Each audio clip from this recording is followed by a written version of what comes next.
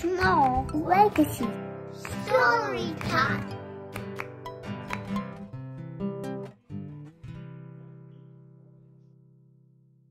The Berenstain Bears and the Broken Piggy Bank by Stan and Jan Berenstain.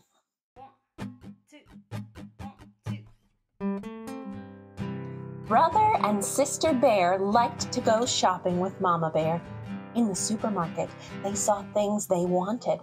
Brother saw a toy airplane one day. "Oh, I want that," he said. Mama bought the airplane for Brother. Sister saw a teddy bear. "I want that," she said. Mama bought the teddy for Sister.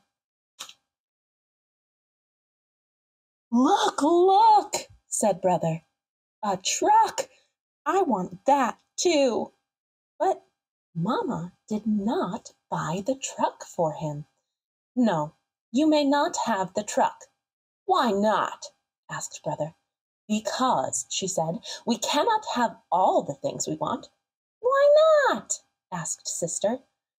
Said Mama. She had an idea. "I will buy you one more thing. It is a thing that will teach you about money. It will teach you to save. It is a bank." The bank looked like a little pig. It was a piggy bank. It had a slot in the top for money. When Brother and Sister got money, they put it in the slot. Sometimes they got money as a gift. They got pennies. They got nickels. They got dimes. They got quarters. Sometimes they even got dollars. "Good," said Mama. "That bank is teaching you to save." "What are we saving for?" asked Sister. "You are saving for something special," said Mama. "Like what?" asked Brother. "Oh, you will know when the time comes," said Mama. Sometimes they got money for jobs they did. They brought in the empty trash cans. They watered the flowers. They pulled out the weeds. They put more money in the slot. "Good," said Mama. "That piggy bank is teaching you to save." "The piggy bank has a slot in the top to put money in," said Sister. "But how will we get the money out for something special?" "Oh," said Mama, "you will know how when the time comes."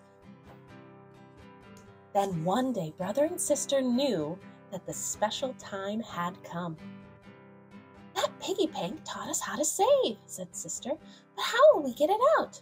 "There's only one way to do it," said Brother, "with a piggy bank opener." He got his toy hammer and put the bank on the floor. Crash went the piggy bank, and all the cubs' money spilled out. Brother and Sister took the money and ran. "Oh dear," said Mama when she saw the broken piggy bank. "I hope Brother and Sister have not taken their money to buy something foolish like candy or comic books or rides at Fun Park." Mama heard the door open. She turned and saw Brother and Sister. They were licking the biggest lollipops she had ever seen. "You foolish cubs," she said. "You are going to save your money for something special." She did not see that Brother and Sister had a small box. "That is what we did," said Sister. "Lollipops may taste good, but they are not special," said Mama. "That's not what's special, Mama," said Brother. "What's special is your birthday.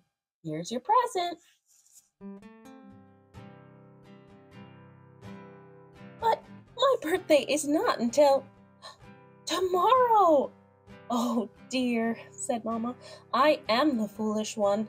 I forgot that tomorrow is my birthday. Must I wait until tomorrow to open it?" "Open it now! Open it now!" said the cubs. Mama's present was a watch. "What a fine birthday present," she said. "Thank you very much. But where did you get those lollipops?" "We got the watch at Mr. Jones' store, and Mr. Jones gave them to us for being such nice cubs." "Mr. Jones is right about that," said Mama. She gave brother and sister a big hug. "I am very lucky to have such fine cubs." The end. See you next time, kiddos.